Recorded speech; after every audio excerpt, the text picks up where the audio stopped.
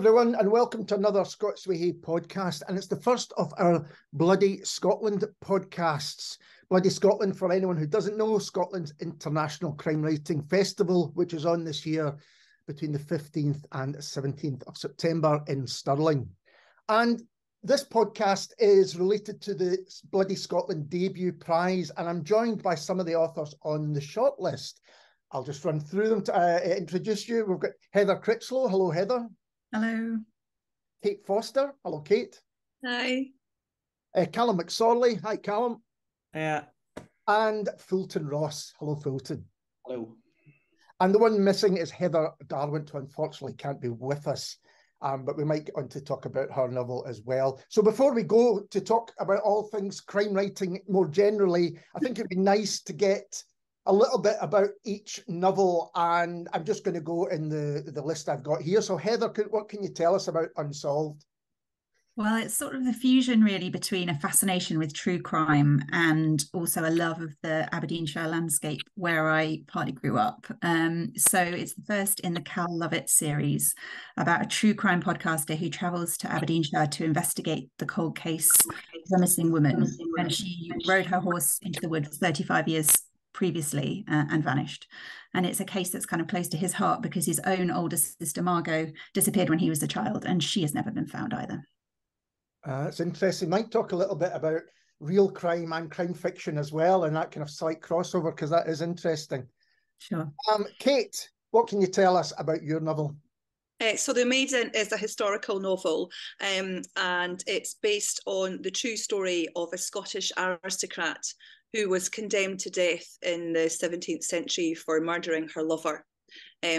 Christian de Meaux was sentenced to die at Scotland's guillotine called the Maiden after the man who was her lover and also her uncle was stabbed to death under a sycamore tree in Carstorphine, which is the village that I grew up in. Oh, fantastic. And Callum, tell us about your novel, Squeaky Clean. So Squeaky Clean is a contemporary crime thriller set in Glasgow, and it's about a man called Davy who he works at a car wash and he borrows a customer's car to get to a court date. The car gets hijacked and destroyed. It turns out this car belongs to a very dangerous gangster, so he now owes this man lots of money and goes to work for him. I have to say, I used to live around from that car wash, and my parents used it all the time. And now I was telling my mum about this, and she was going, I thought there might be something. Anyway, maybe got onto the thing between real life and fictional characters later as well. But Fulton, what can you tell us about the Unforgiven Dead? Okay, so this is Unforgiven Dead here. It's been described as Shetland meets M. Night Shyamalan. It's been inspired by the Gaelic folktales and myth and legend, and it follows the story of Angus Dhu McNeill, who is a cop with a painful secret, which is that he's a taisir, which is Gaelic for someone who has second sight. But rather than a gift, this is a curse that Angus has had to bear since childhood when he saw his mother's murder before it happened. Subsequent murders have taken place over the years, all of which he's seen but been unable to prevent. And essentially, there's been another murder at the start of the book, and he must embrace this dubious gift to prevent more murders unfolding. Well, there's so much to talk to you about, because what strikes me immediately is the diversity of the books. You know, you've got historical fiction, you've got real crime, you've got someone in the Highlands, and you get someone in the Central Belt. And it does seem to me that crime fiction, perhaps more than any other genre, reaches into almost every part of Scotland at the moment. Do you think that's a fair assumption to say? Fulton, start with yourself. Yeah, well, that's exactly what I was thinking when I was looking at the panel here. It's such a diverse number of voices, and a lot of the debut novels that you're seeing that writers will appear at Bloody Scotland. There's a huge variety of different voices, different genres, and I suppose that's one of the great things about tart noir. It's this kind of umbrella term that kind of encompasses everything from Callum's sort of gritty urban setting to myself and Heather's more Highland or rural setting, and then of course you've got Kate's historical novels. So yeah, it's one of the great benefits of the tart noir genre, I suppose.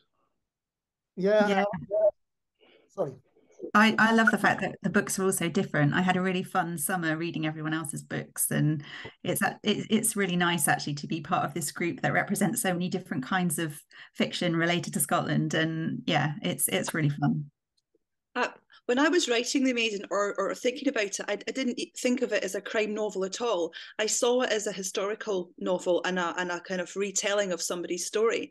And the fact even though it's got a crime in it, a murder, and there's a trial. but actually it does show you how diverse crime fiction can really be, even though I still perceive it as a woman's story. I mean it still fits into the crime genre really kind of comfortably. And Callum, what do you think about the diversity of Scottish crime fiction in general? Yeah, it's brilliant. I mean, obviously, like my novel has been set in Glasgow, and obviously there's kind of quite a long history of crime set in Glasgow, back to like William McIlvany himself. And it's been really good reading all the books and kind of traveling to different places, because I know the northeast a wee bit. I lived up in Inverurie for a couple of years, and but yeah, it was great kind of going to these different places and learning all about all those. So it's been really great. And okay, let's talk about historical fiction, because and it just even the thing of genre itself, because often talk to writers and they'll say, like you said, well, I don't really think of it as crime. And then I wonder, well, is that, but in terms of the practicalities of selling books, there's a big crime section in most bookshops now, and it can be good to be on that table. Is there a part of that, or do you not even worry about that? Is that something for publishers and booksellers to work about? I just see crime as being really clever, and kind of following certain structures and surprising the reader, with twists and turns. And I just didn't think that my plotting was sort of clever enough to be considered a crime book. So yes, I suppose that was something that I was a bit worried about. People, I mean, the thing is, when you've got a book out, people say things about it that you hadn't thought about yourself. I don't know if anybody else has found that. People are calling the Maiden a feminist retelling, and I wouldn't have kind of sat down and thought, I must write a feminist retelling. So I suppose it's kind of very open to kind of interpretation as well. Well, I mean, as someone who reviews books, I think that's quite an interesting thing. I'll often maybe write a review and the writer will get in touch and say, I had no idea about that. You're sure that they were influenced by someone, and they'll say, I have never read any of their books. And that kind of interaction is a really interesting one, I think. Yeah, it's really interesting. I think it partly comes from the fact that the crime writing really reflects society, and it reflects even though Kate's taking really historical perspective, she's doing it from the eyes of today. And so I suppose that's where the feminist kind of angle comes in, really. And yeah, I do think I love that about crime fiction, is that it's very reflective of society that we're in and the preoccupations that we currently have, and that kind of comes through the writing, I think. Well, and your own novel, which looks at real crime and real crime podcasts, which have suddenly kind of become a huge thing as well. Why did you want to write about that, and why did you want to fictionalize it in any way? Because I suppose you could have done a straight up, almost a telling of a true story. Yeah, so I've always wanted to write fiction, and I mean, this isn't the first book I'd written. It's the first one I've managed to get published. But then I became fascinated by these true crime podcasts, because I think 2014 was when Serial hit, which was the first big one that kind of looked at a miscarriage of justice. And I started listening to them more and more, and I really particularly like the ones that feature cold cases that have been kind of largely forgotten, but you've got families and victims who don't have answers, or disappeared people. And there's a particular podcast series I really like by a Canadian podcaster actually called David Ridgen. And I really like his style, because he's very, he's kind of intrepid. He goes off and he interviews people, and he's got a really sort of sensitive side to him. And it made me think about, what's the cost to you as a true crime podcaster? Often these people go to do a story for a short period of time and end up being sucked into something much bigger. And even years later, they're going back and revisiting cases. And I just really love the fact as well that if you're a criminal who's committed a crime 30 years ago and you think you've got away with it, well, you know, hello, we're here with true crime podcasts now, and they're quite a democratic medium. You don't need a big flashy team of people creating a TV documentary. You can just have a person with a microphone and an iPhone and the determination to try and get to the truth. So yeah, I really did start to think, you know, why do these people do that? What's the cost to them potentially in their lives of doing that? And that's where my character Cal came from. I mean, he's very much driven by his own sister's unsolved disappearance. And yeah, he goes away for months at a time and weeks at a time, and that has a real impact on his own family. So that's kind of where we find him at the beginning. I think that's interesting. I've spoken to a couple of crime podcasters, and they said they feel this sense of duty to the people who are still here and, you know, are still grieving and not missing out. And I mean, it sounds such a kind of emotional relationship that you could have with people when you're doing podcasts such as that. Yeah, I think so. And I think as a listener as well, you kind of take them with you in your life, because you put your headphones in when you're running or you're walking or you're cooking. And sometimes you hear the voices of the people who are missing, and you certainly hear the voices of their family and friends. And I do just think it's very powerful. You know, you're not watching anything on a screen, you've got it all in your head. So yeah. And Callum, as you said, there's a great tradition of Glasgow crime fiction, you know, which goes way back. Was that something you were aware of when you were writing it, and the things to maybe try and avoid and the things to embrace? And also, are you surprised at maybe how people have reacted to it as well? Because there's a lot of humour in that too. Yeah, I mean, I was a huge fan of Louise Welsh. As I would say, reading The Cutting Room was probably the first kind of Glasgow set noir story that I read, because I really, at that time, I was reading a lot of hard-boiled detective stuff, and it's all set in, you know, Los Angeles, and it's very glamorous and seedy, and I felt when I read The Cutting Room, Louise Welsh kind of did that, but in a setting that I was really, really familiar with, and it kind of opened my eyes a bit that you could do this. So I maybe was not at that time really aware of this kind of history, but after that point I was. And yeah, and when I started writing Squeaky Clean, I wanted to write something that was, you know, kind of gritty like these stories, but funny as well. I finished writing this big historical novel that it didn't get published in the end, and there was a lot of research and it was very arduous work. And yeah, after that kind of disappointment, I wanted to do something that was I just wanted to write something that I enjoyed, that was funny, that I didn't have to research. And I used to work in a car wash, and I'd always thought it'd be a great setting for a kind of crime story. And for a while, it kind of the book kind of fell between two stools. Like when my editor was kind of like, "Is this a crime story, or is it just like a couple of guys hanging out at a car wash chatting?" You know, it was kind of like early drafts were very much like that. You know, and it took quite a lot of rewriting and work to turn it into like a thriller. That's interesting. Again, I wonder if with having worked in publishing a little bit, whether the publisher's going to go and it's crime, you know, the kind of slight push to say you'll be able to go to bloody Scotland if you say it's crime. And Fulton, you know, you were describing your book. It's set in the Highlands, and a lot of the Gaelic myths and legends are interwoven there, and the traditions as well. And is that something that you said this hasn't been done much before, or do you see it as in a tradition already? I don't think it's been done that often, possibly not in the way that I've done it. I studied Scottish literature at uni, and one of the things I noticed when I came to writing this book was that a lot of the folklore and the fairy tales were not touched upon in the sort of the canon of Scottish literature, and it just kind of struck me that these stories that had been recorded by a sort of handful of Victorian folklorists, that they were valuable, and they were a kind of cultural archive that I could draw on. And yeah, so I hope that it generates a bit of interest in these tales.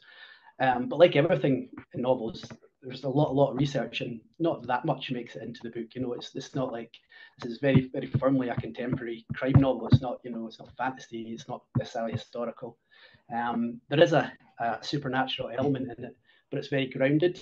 It was at pains to try and not make it too kind of hokey, which was difficult when you're dealing with something like The Second Sight. I believe there are a few authors who have had characters who have the second sight. Haven't read any of them, and kind of maybe purposely tried to steer clear of those so that I'm not influenced at all by how they would write somebody with the second sight.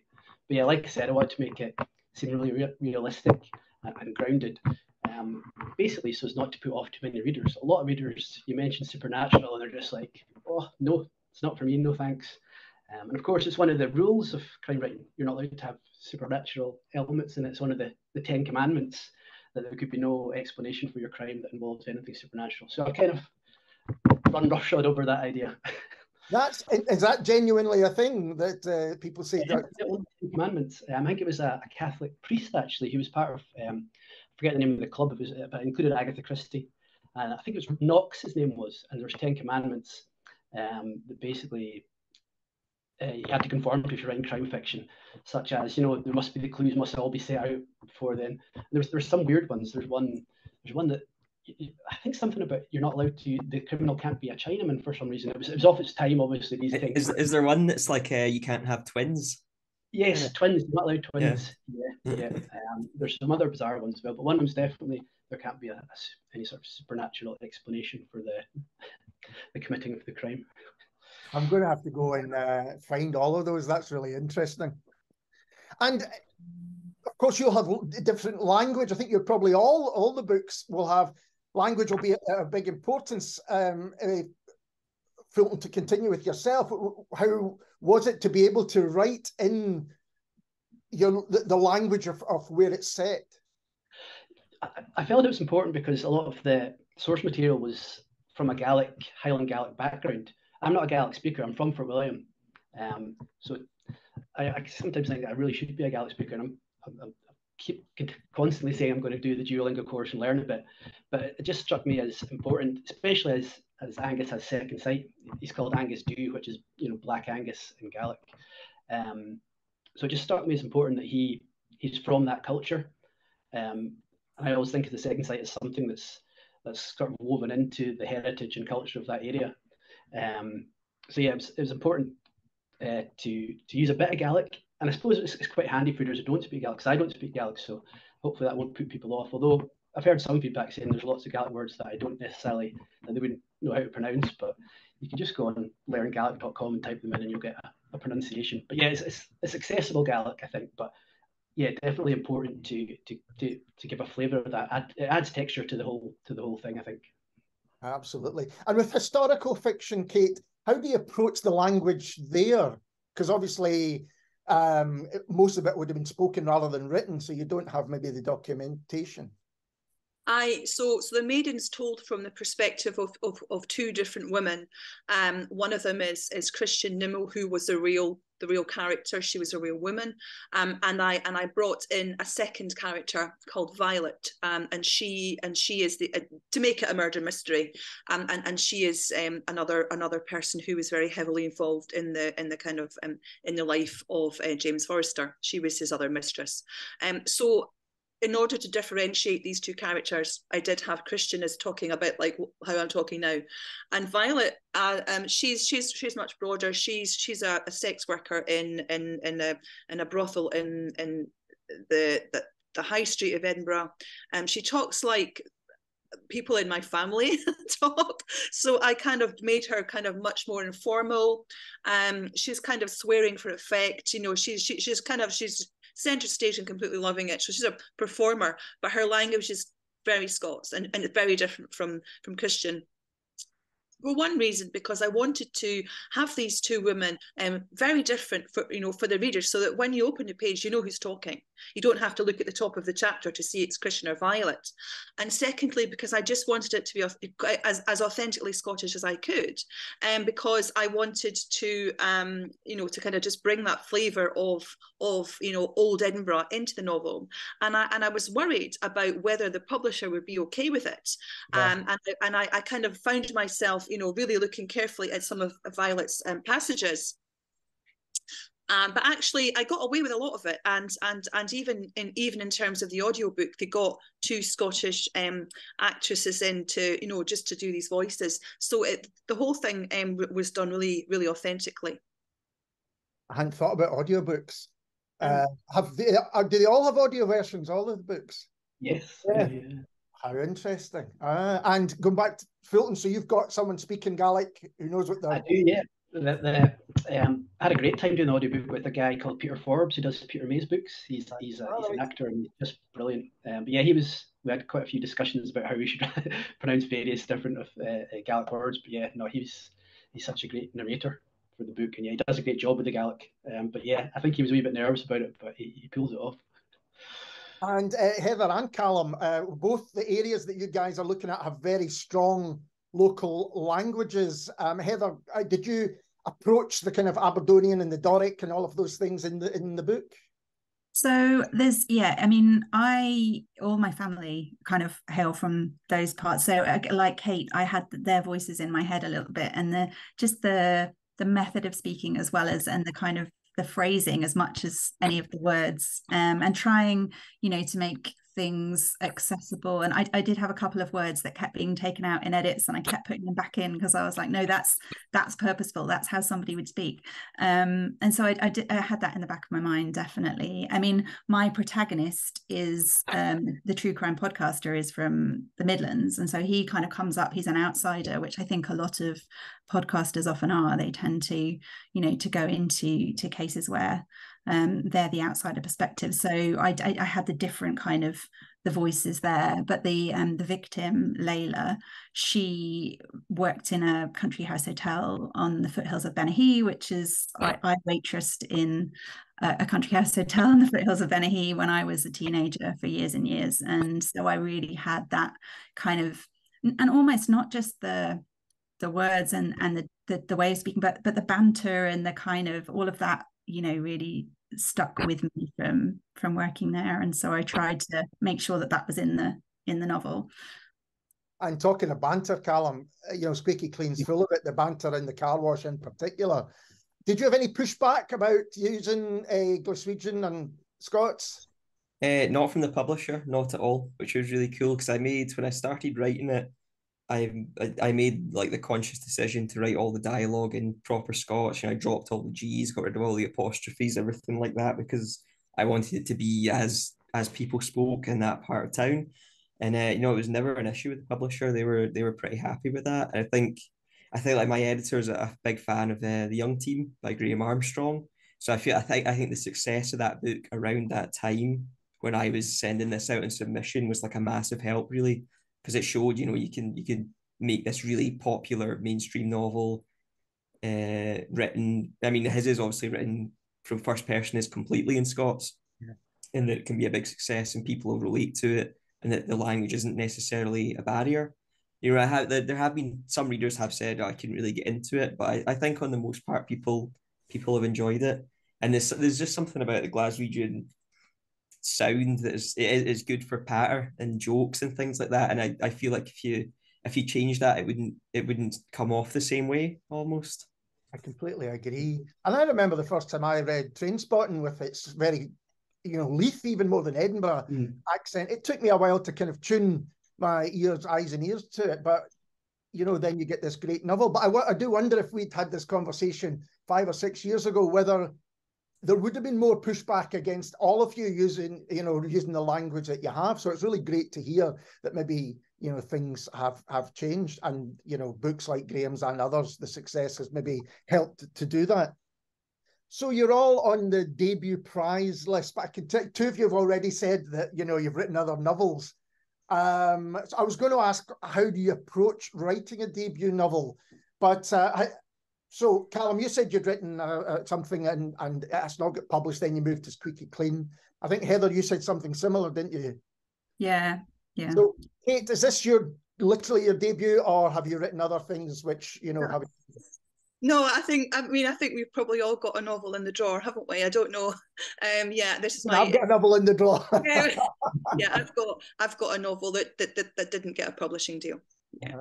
That's interesting. And yeah, yourself, Fulton? Yeah, I'm exactly the same. I've got two manuscripts smouldering in a drawer, both Glasgow set, actually. I lived in Glasgow for 10 years, so one set in the West End, around about sort of Louise Welsh territory, actually. Yeah, they're decent enough. I thought I got some quite good feedback, but they didn't get published in the end. But hey-ho. But that's interesting, because I think people hear debut, and maybe I was guilty of this as well, hear debut novelists, so you've just sat down with a pen and you get started and the genius came. But it's like most things in life, it's the hard graft that's gone before, it's the edits and re-edits and all of those things that kind of get you to this stage. So how do you feel, I guess, now that this has been published and you're on this prize list? Let's start with Heather, since you're at the bottom there. Just incredible, really. I mean, I've been writing for such a long time, since I was 17, and it's probably only the last 5 years that I've been, I've had an agent and I've had things to go out on submission. But I had 2 books that went on submission and didn't sell before Unsolved went out. So I was quite used to the realities of publishing. Those weren't unpleasant experiences. I got really good feedback. I got really, helpful comments. But ultimately, it's a binary thing. You've either got the publishing deal or you haven't. So, I mean, a year ago, I was sitting in Bloody Scotland, listening to all the panels, just hoping that one day I might be able to, be on the edge of that somehow. And never in my wildest dreams did I think that I would be shortlisted for the debut prize. It just wasn't even, I didn't know that my publisher had put me forward for it either. And so it was a complete surprise to get the phone call from them to say that I was on the shortlist. It's just, and the thing that's really kind of blown me away is just how much support you get from the Bloody Scotland team and how much of an effort they make to get us, some exposure for being on the shortlist. Bookshops across Scotland just really seem to be getting behind all of our books, and it's unbelievable. I had no idea it would be like that. So yeah, it's really, really fun. And also to be part of this group, really, and Heather Darwent, who can't be with us. It's kind of nice to feel like we're all in the same boat, and yeah, it's good fun. There's a couple of things you mentioned there, which I think we'll come back to. But certainly Bloody Scotland seems to be such a success in terms of being a sign of quality, I think, for people who are not just like their crime fiction, but fiction in general. That does seem to be the case. And I think the prizes associated with it really kind of help that. But Kate, what's your experience then of getting, onto this list? Has it been a long time coming, and how do you feel about it now you are? Well, so I'm a 48-year-old debut, so it's never too late to try to get published, is what I always say to people. Yes, and it's my second attempt at a book. So I had a sort of rough idea for the Maiden and pitched it at Bloody Scotland, Pitch Perfect in 2020, which we were all in lockdown, but they had a virtual version of it, and it won Pitch Perfect in 2020. And you don't have to have a finished book to do that. You can pitch with, just with an idea and an outline. So it's a really kind of open competition for anybody who's thinking about putting a book together. And that was probably the one thing that changed everything for me in terms of having exposure, because I was immediately contacted by one agent on the day, even before I had won. She just liked the idea of the book. And then subsequently another agent got in touch, and so I had 2 agents interested very, very quickly. And then when I signed with my agent, who's Viola Hayden at Curtis Brown, we were really I got a book deal quite quickly afterwards, and so being able to say that it had won Pitch Perfect was hugely instrumental. And then to have come up then to be shortlisted for the debut is just such a wonder. I mean, it's just such a privilege and just such an absolute honor just to have this one story that I probably started thinking about as a child, growing up in Corstorphine, and probably wrote a very early version of it at school as a short story at the age of about 8. To have that single story come up all the way through the ranks like this has just been such an incredible journey. I wonder if writers in some way are always writers even before they've started to write it down. They're thinking about stories kind of almost constantly. And Callum, what's been your experience to get here and with publishing in general, I guess? Yeah, it's like Kate and Heather, it's been a kind of long road. So Squeaky Clean is the fourth book that I've written. And I feel like with each one, I was just kind of getting that little bit closer to like public, kind of just crawling my way there. Like the first one was no good. Second one got a small publisher that folded because of COVID, so it never came out. My third book, I was shortlisted for the big issue crime writing competition, and the third book got me my agent, and I was absolutely sure that this would be the one, and it wasn't. So I started writing Squeaky Clean with almost sense of despair at the whole thing. But as soon as it started going out, even the rejections I was getting were different, and it was like they were like better rejections than I'd had before. So like yeah, to finally then get the publication and to see the book out on the shelf was like amazing. It was it came out in the shops about a week before official publication. So I was just out one day and saw it on the shelf in a Waterstones, and that was a pretty crazy moment because I wasn't like I wasn't expecting it yet. You know, I hadn't prepared myself. So there was a kind of double Yeah, take in the shop.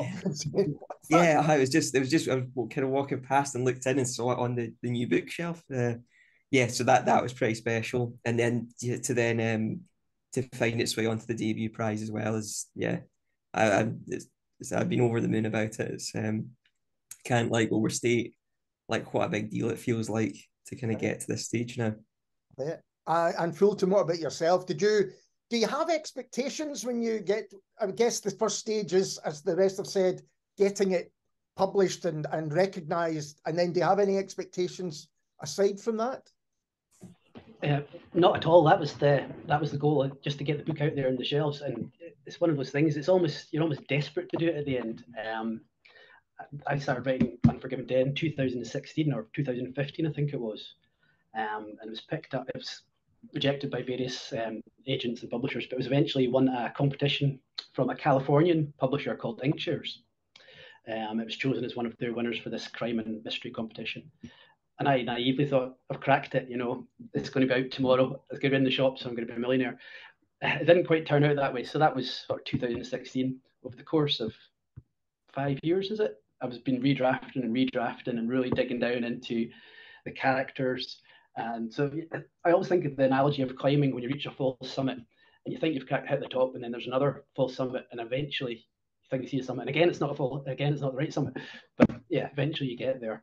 It's an amazing feeling. And then to get recognised by being shortlisted, that's just amazing. I mean, prior to that, when I was I used to play shinty and I was selected for Scotland when I was 21. That was my crowning achievement, but this has kind of surpassed it. And much less dangerous. Exactly, yeah. Well, the scars have a story to tell there. There's a couple of things that you've all mentioned, which I'd like to dig into a bit deeper. One is the kind of, you all said about getting an agent, and for people who are maybe keen to write themselves, how important is that relationship, or even getting in the first place? Fulton, let's start with yourself. Yeah, I think these days it's much more important. I think when I first started submitting, it was more common to send unsolicited manuscripts to publishers. That I think pretty much never happens anymore, really. A lot of, if you want to get published, a lot of the time you have to go through an agent. The way I work is slightly different with Inkshares. So when it was picked up by the CEO of Inkshares, and he's an editor as well, so I work with him. So it's a kind of dual function. But yeah, I think getting an agent is really important. It's really important, and the relationship has to be right as well, because you're going to be spending a lot of time talking to them and possibly arguing with them for possibly years to come. So yeah, you have to make sure you get the right one. And Callum, yourself, what is that something that you found has been important? Yeah. My agent is Emily McDonald at 42, and yeah, her input, like her editorial input and just everything she's done for the book is invaluable. And I like if you're wanting to go like the traditional published route, it's kind of essential still. And but yeah, I think the advice and the help that you get along the way with your agent is, that certainly sharpens up your work. And I actually rather than the kind of traditional like querying, I met Emily through a tweet pitch event that Expo North runs every year, where you kind of tweet your like a pitch for your novel in the space of a tweet. So you've got your 140 characters. Which and I feel like I almost didn't bother doing it that year. Like I had this book, and I was thinking about starting to send out to people, and it was tweet pitch day, and I was like, I almost didn't do it, and then I was just like, me as well, you know. So I just battered out a quick tweet and sent it, and yeah, I'm like sometimes I think, I'm so lucky I actually did that and didn't decide to just give it a miss, you know. And so is there a aspect of editorial input from agents as well? That's something I wouldn't have thought.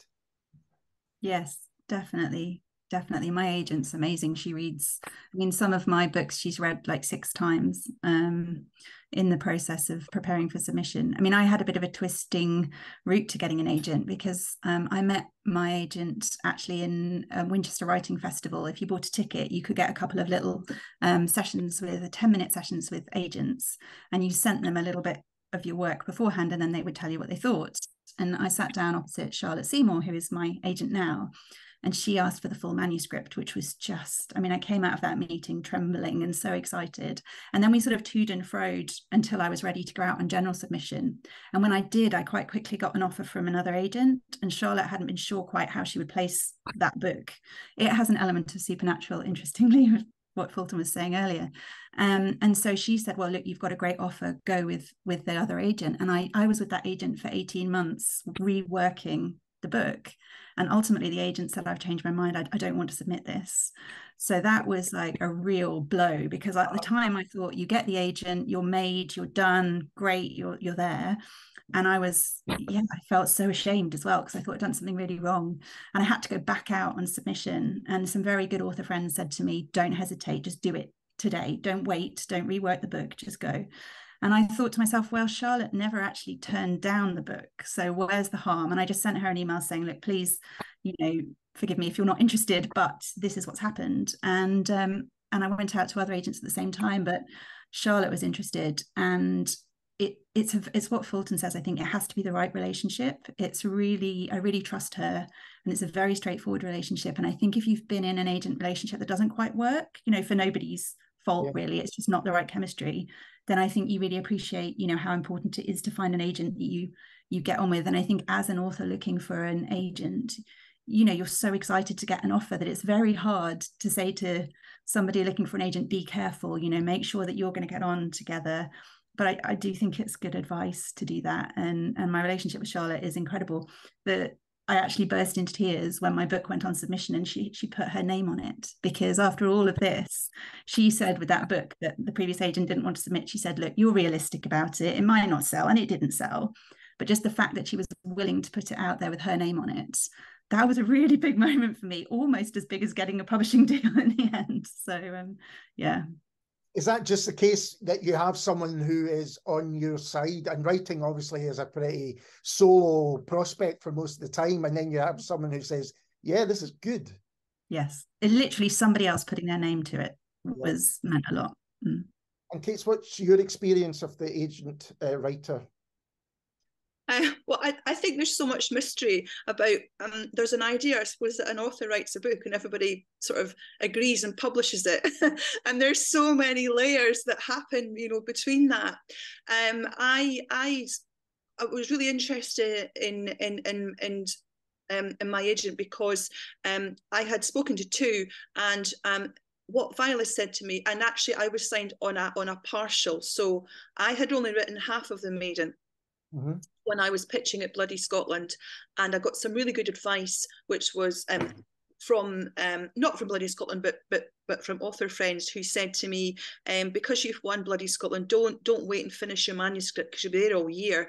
Just see if any agents are interested in half of it, and you've got nothing to lose. So I did submit half of the manuscript to the 2 agents that had made contact with me, and Viola was one of them.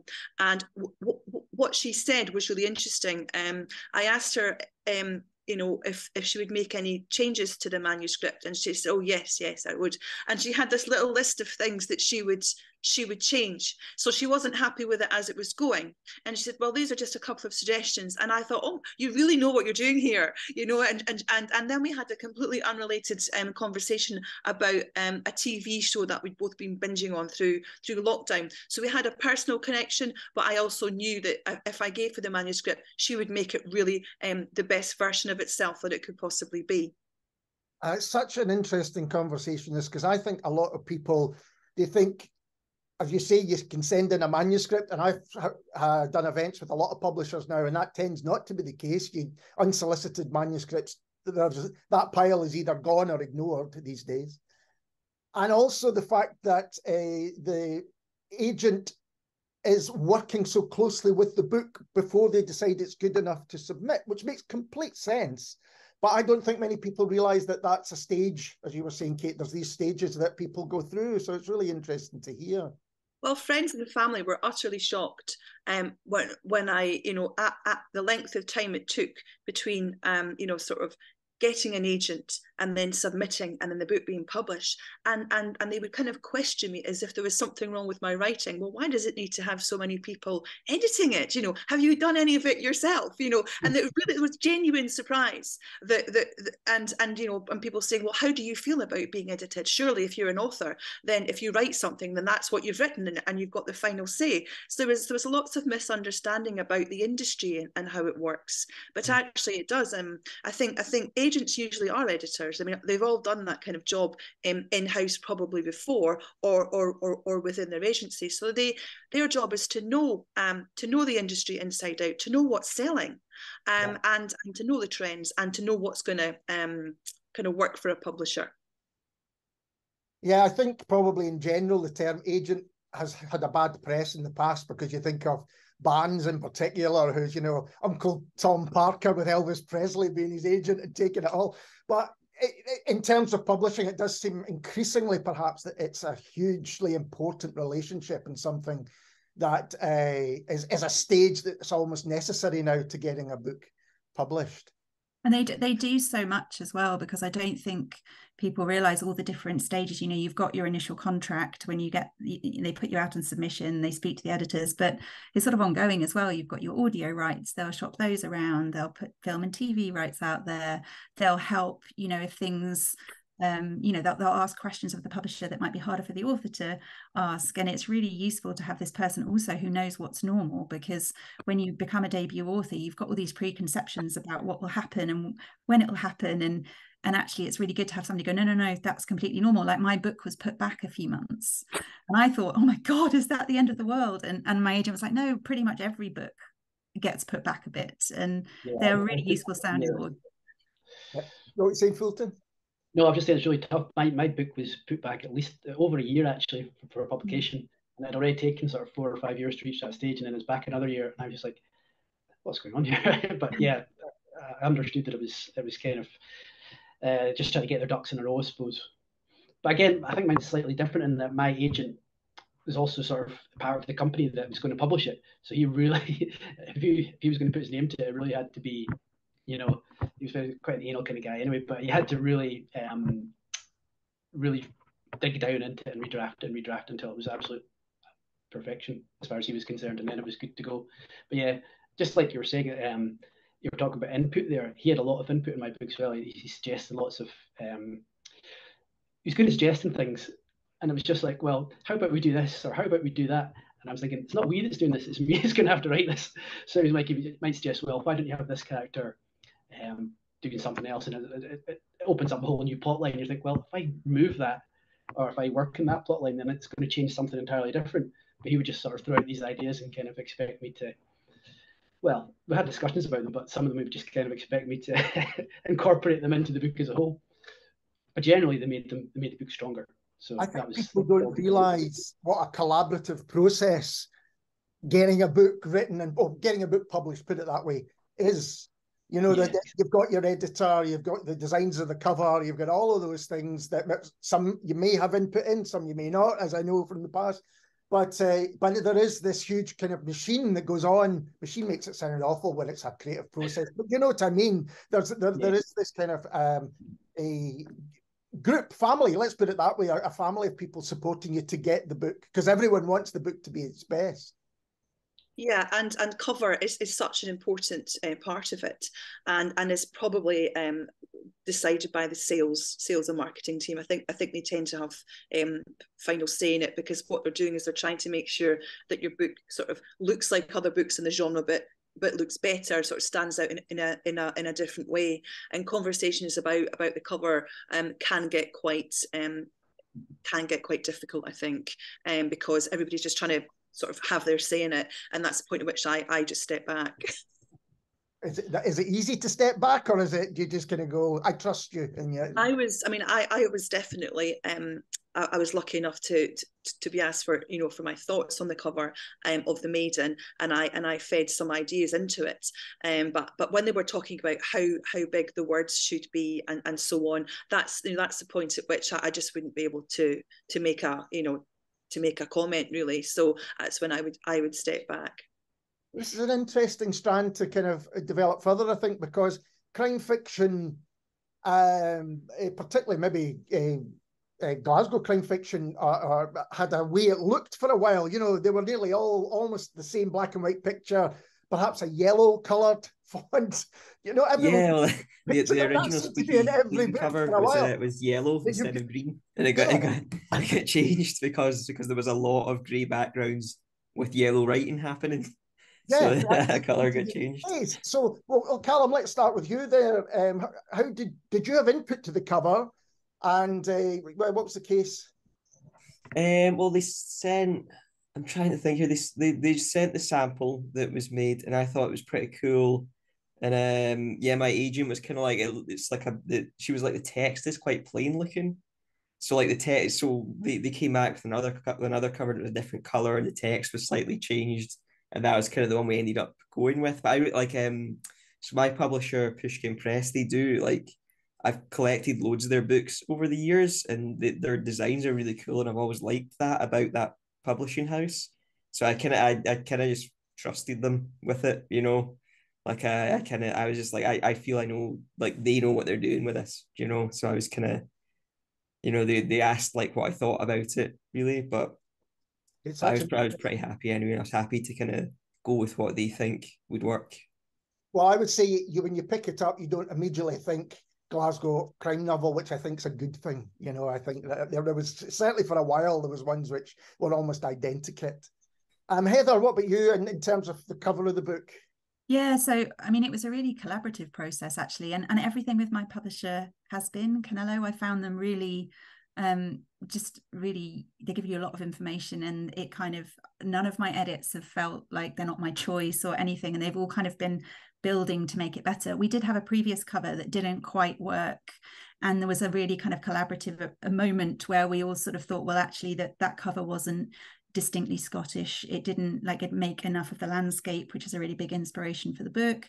And so I ended up sending them a lot of pictures of the Ben Hee area where I'd been, what I've been thinking about when I'd been writing. And then we looked at some other of their covers that really kind of did, because they have a really strong stable of Scottish and Scottish set books.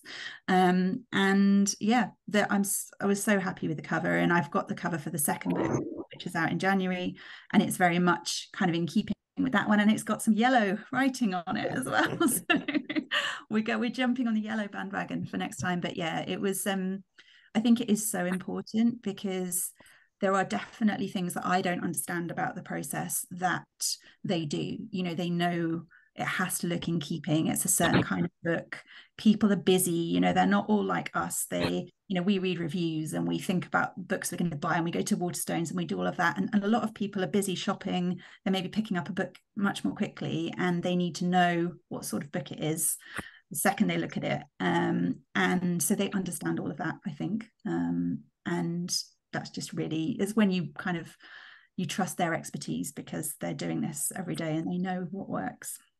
Such a difficult balance to be recognizable in terms of somebody can read the signs that the cover gives and says, yeah, that's my kind of book, but also standing out from the crowd that they're also doing the same thing, or at least trying to do the same thing.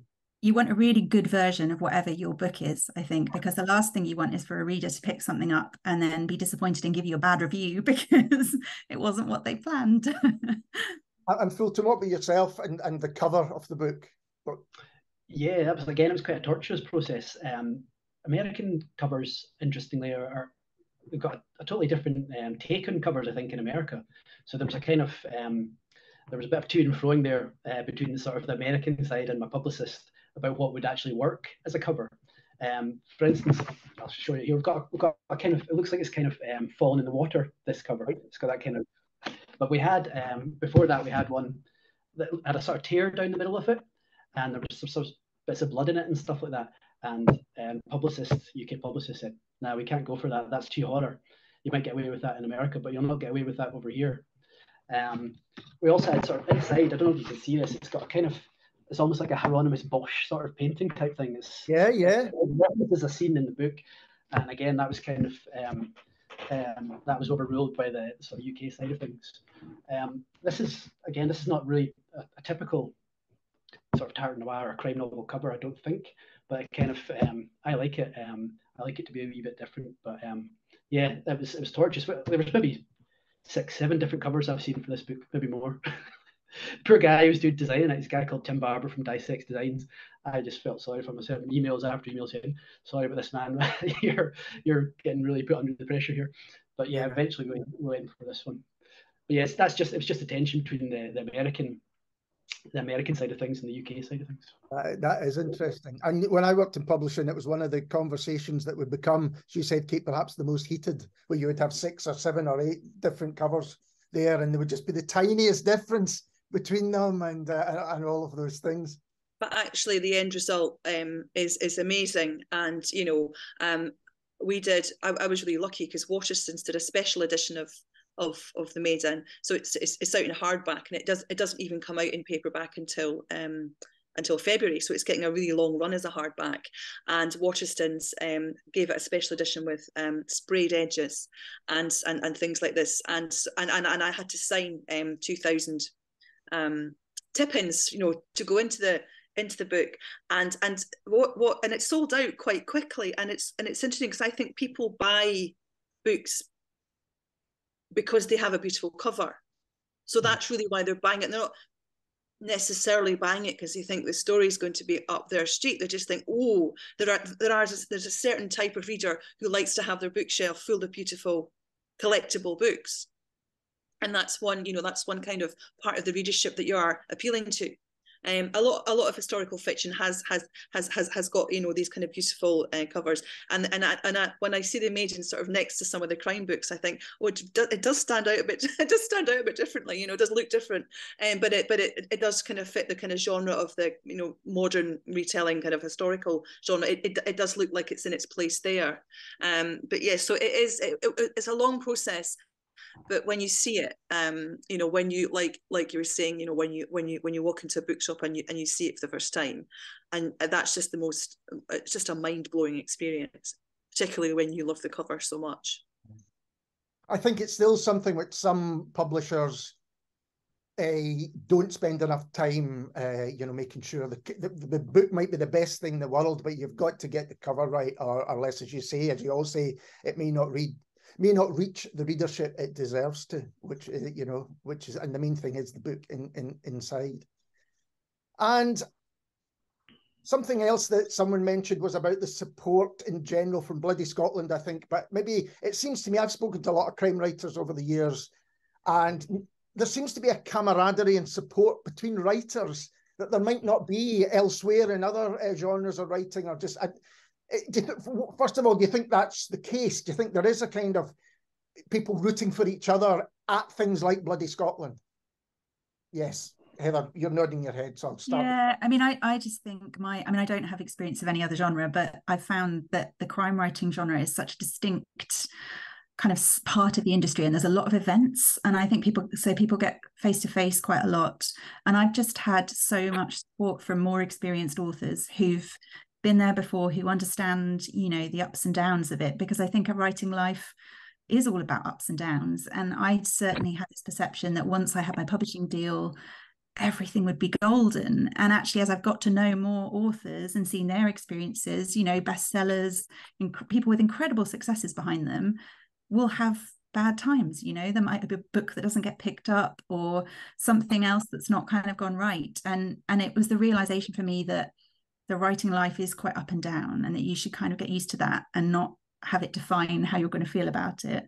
So, and that's all come from other writers. That's all come from meeting people. I do just find, you know, crime writers are so friendly and so welcoming, blurbing each other's books and being supportive. It makes a huge difference, I think, because writing can be quite solitary, but then you can all get together at Bloody Scotland or another festival and kind of swap news. That kind of dichotomy that the writers, and they can write the most gruesome, grisly scenes, and are often the most nice people that you will ever meet or talk to. Callum, what's been your experience of just, I guess, doing things like this or events, like Bloody Scotland? Have you found that it's a real kind of supportive community? Yeah, definitely. It's been great. I did Cromarty Crime Festival earlier in the year, and it was brilliant meeting other people and chatting with them. And I met Shona McLean, who's on the McIlvanney Prize this year for the bookseller of Inverness, and she was so nice, and she obviously she's had quite a few books out now, and it was just great to talk to someone who's like kind of been through all these kind of stages already that I've passed and has experience to pass on. And I met Ian Rankin briefly, which was crazy, but he was just really nice. He's a very nice, down to earth man. And he was just giving little bits of advice and things like that. Fulton, have you found that there's been, people are on your side within the writing community in terms of crime? I'm not saying it doesn't happen elsewhere, by the way. I'm just saying it does seem to me something that whenever I talk to crime writers, this comes back, and I see people doing events together, often off their own back, or doing other things together off their own back. There does seem to be a real kind of community feel. You think that's correct? No, I think so.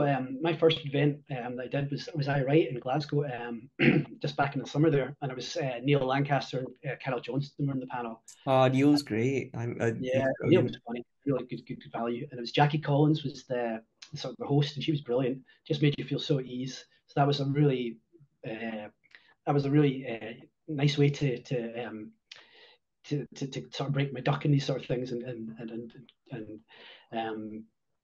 found it really, really interesting. But it sort of brings me back to something that I heard someone much more clever than me said, that other authors aren't really the people that we should be worried about competing against. We should be worried about like Netflix and Amazon Prime and these sort of things. So other authors aren't really our competition. It's these sort of other platforms that we should be worried about. So there's no reason to develop any sort of rivalries, although I suppose maybe sort of more pretentious literary types might disagree with that, but I think crime writers in general would probably subscribe to that idea as well.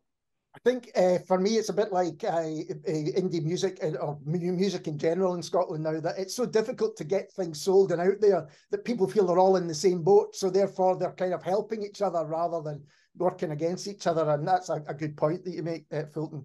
And Kate, do you feel that you've got the crime community and you've got the historical fiction community, that you've got this dual role, if you like? There's lots, because there's the debut community as well. So I think writing is such a weird, solitary activity when you create a fictional world that you're, the god of, and you just kind of do that at odd hours of day and night. I think it's when you meet and interact with other writers, you're kind of meeting people who are very, very like-minded, and people who understand what it's like to have kind of gone through that entire process and had failures and ups and downs and been on the roller coaster. I think there's just a meeting of minds about it, and also a joy of reading about it as well, which kind of brings people together. And I think that's why Bloody Scotland and book festivals like it, are such a great thing, because there's a real celebration when writers meet their readers and meet each other and all of those things. It seems to be a real celebration of writing, and that a solitary part of it suddenly becomes this communal part. You suddenly you realize that you're part of something bigger than just typewriter or a keyboard or a pen, even if you do those kind of things. I could talk to you all for so much longer, but I think I've probably kept you long enough. Thank you so much for taking the time to talk to me, and all the very best with the debut prize and for everything else in the future. Thank you. Thank you. And we'll be back soon with another Bloody Scotland podcast.